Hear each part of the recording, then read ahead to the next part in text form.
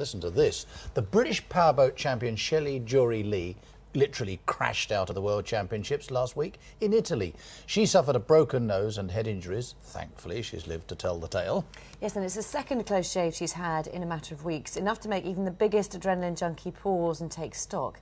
Let's ask Shelley herself. Shelley, we can see that you're still injured. What happened in this latest crash? Everything was going just absolutely fine. We were in practice. We were taking it quite easy because obviously the two of us have just scared ourselves just a month before, and we just came across a rogue wave. We call it sort of tripping and stuffing, where the boat sort of, the bow goes down, and unfortunately the bow just shattered on impact. I mean, just seeing those pictures just gives you a sense of how incredibly dangerous this is. For me, I mean, you do this as a living. What do you think now, 2 accidents on?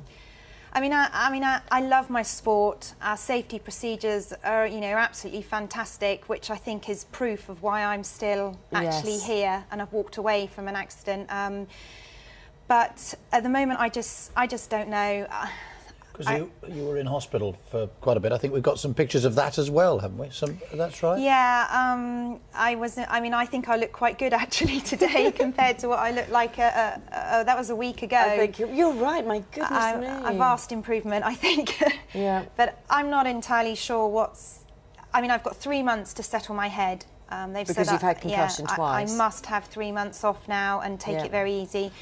There's lots of other things in the pipeline. I suppose people might say, listen, you go into powerboat racing at the sort of level that you do, surely you must have been aware of the risks. There's been other accidents over the years, you've seen other people suffer. Absolutely, it's the adrenaline and the risk that's what we love. And as I said, our safety procedures are extremely high. I mean, my crash helmets probably saved my head. My life jacket saved my chest.